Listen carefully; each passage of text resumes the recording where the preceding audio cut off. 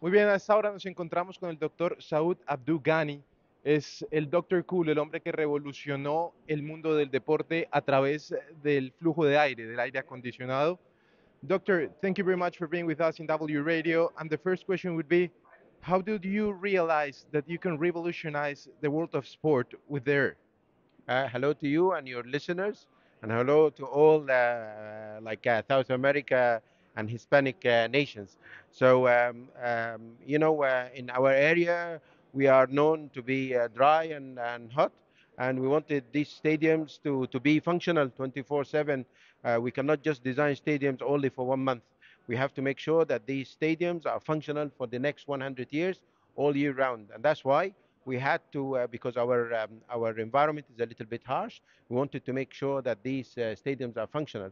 And to make them functional, that means we need to make them air conditioned. Just give me a minute, please. I'll translate really fast. Yeah. Nos dice que cuando se dieron cuenta que tenían que construir los estadios, pensaron que tenían que ser estadios que no solamente fueran para el evento de fútbol, en este caso el Mundial, sino que duraran durante 100 años y que fueran realmente funcionales. Doctor, about the sport and the World Cup, how it has been that the players have said maybe it's too hot or too cold. How do you control this? And so for the players, we don't control temperature. We control the amount of moisture in the air because players they exert a lot of physical work.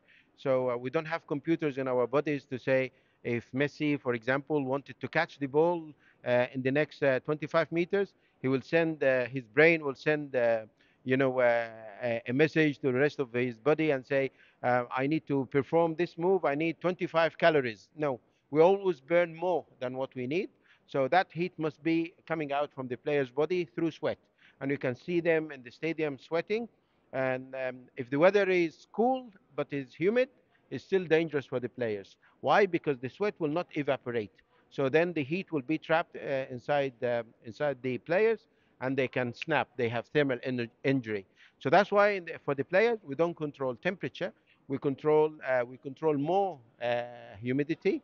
About 70% of what we control is humidity, and another 30% is temperature.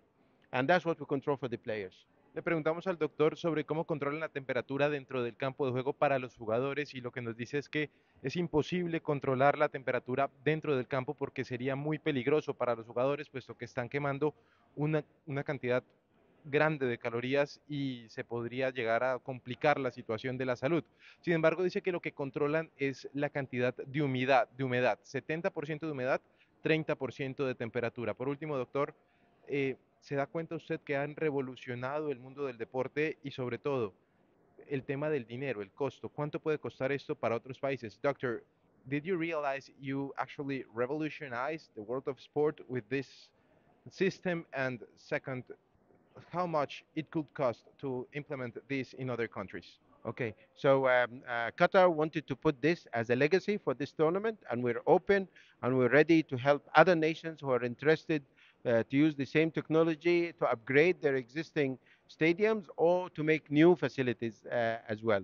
How much it costs depend on the stadium, and the capacity of the stadium, how many people will be in the stadium.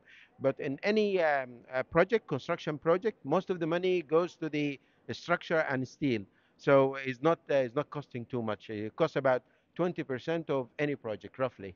Lo que nos dice el doctor sobre el costo es que básicamente lo que cuesta es el acero, la construcción del estadio, porque el sistema no es muy costoso y quizá lo más importante es que Qatar ha decidido darle apertura al mundo para que pueda venir aquí e implementar esto y puedan aprender de ello. Doctor, muchas gracias. Doctor, thank you very much for being with us. It's a pleasure to meet you. What's thank you in uh, in Hispanic? What is it? Thank you. Gracias. Gracias. Yeah, I forgot. Gracias. Gracias. Thank you very Okay. much, Thank doctor. you. Thank you.